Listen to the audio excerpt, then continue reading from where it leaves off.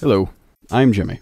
If you aren't familiar with programs such as Steam's in-home streaming, NVIDIA Moonlight, or the currently upcoming Rainway, basically they all boil down to one common goal.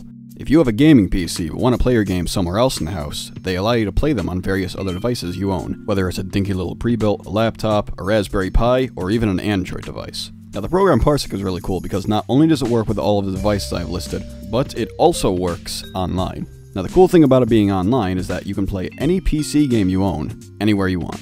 However, that's not going to be the focus of this. Not only can you play your games, but your friends can actually join you, similar to PS4 SharePlay, or, as long as you allow it, they can just basically steal your whole computer. In short, now you can play any local multiplayer only game online. And yeah, this even works for emulators without a netplay solution, such as CMU or RPCS3. And from my testing, input latency actually seems to be pretty low. Not completely unnoticeable, mind you, but nonetheless, really good. Streams at a nice 60 FPS too. I believe you can even go higher as long as your monitors and connection support it. I'd like to also just mention that I live in Connecticut, and my friend lives in California. She has pretty slow download speeds and especially slow upload speeds. She wasn't able to host, but when I was hosting and she connected, just all that considered, the lack of input lag is really something to behold. Two more things real quick, so please bear with me. It might sound like I'm sponsored by them, but I'm not. I just think that stuff like this is underutilized.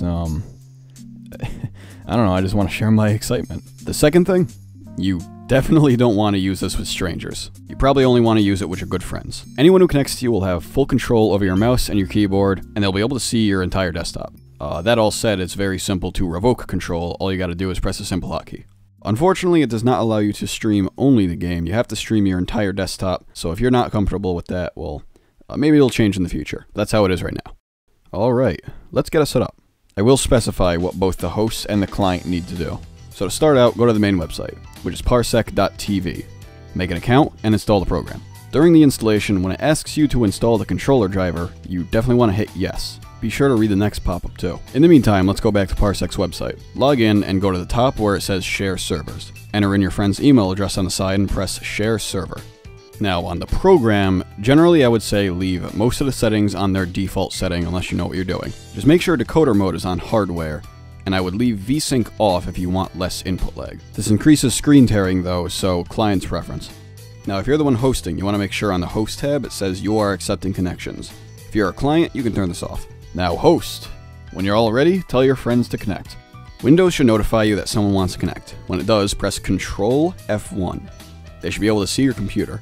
Though I should mention, if you're talking to your friends on the same computer through Skype or Discord or whatever, you might want to learn how to split your audio, otherwise they'll hear themselves. The tutorial's not about this, so I'm not going to get into it, but you can look up how to split game audio from Skype audio using Razer Surround or virtual audio cable. Plenty of tutorials out there.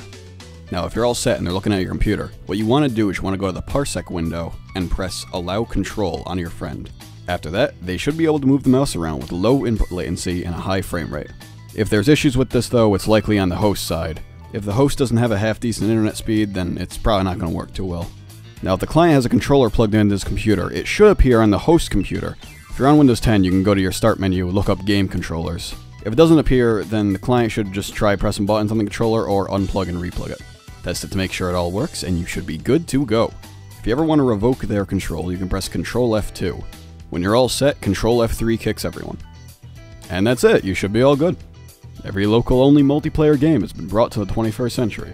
If you still need help, they have both an FAQ and a pretty active Discord server located on their website. Best of luck to all of you, and have fun!